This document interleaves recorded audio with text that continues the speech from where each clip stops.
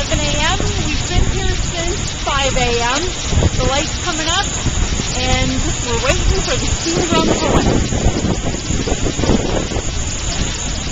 Our photographer Steve Crane is scoping things out. He wants to do a time lapse of the steam drum lifting. It's going to take about 12 hours. And so he thinks he wants to get a shot once every couple minutes. Where do you think they're going to be setting up the time lapse?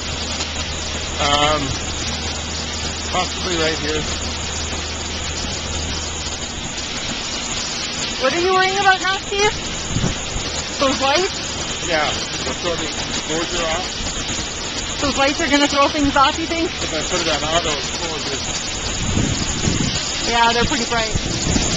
Where's Clyde and the board and Wayne? Everybody signed the steam drum. Roberta. Yeah. What did they sign with? The ink pen. Yeah. So it's like tradition for everybody to be signing this thing before it goes up? Sometimes, yeah. Now it's 15 to 8 and the strands are tight. So I think that means the steam drum is going to be lifting in a little while.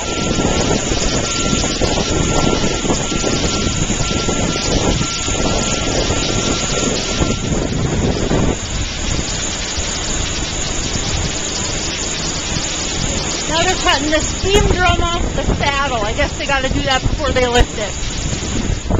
Alright, now it's 15 to 11 and the steam drum is at that 45-degree angle.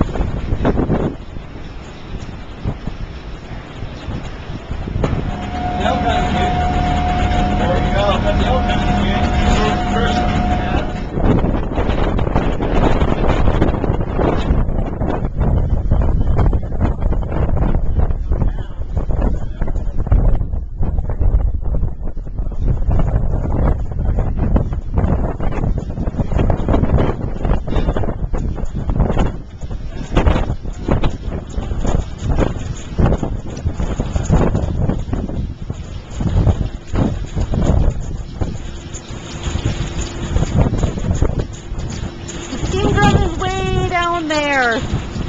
You can see the red. We're as high as we can go in the boiler right now. We're up on the 5th level. Up there you can see a downcomer elbow. Up here, that's where the steam drum is going to connect to once it gets up here to the top. It's 224 feet from where we're starting to lift the steam drum. There's the boiler tubes. The boiler tubes are actually the wall of the boiler. They just have insulation on the outside. I never knew that before. Above sea level, I take it? Yeah. Ground floor is 4249. We're up high right now, huh? Yeah.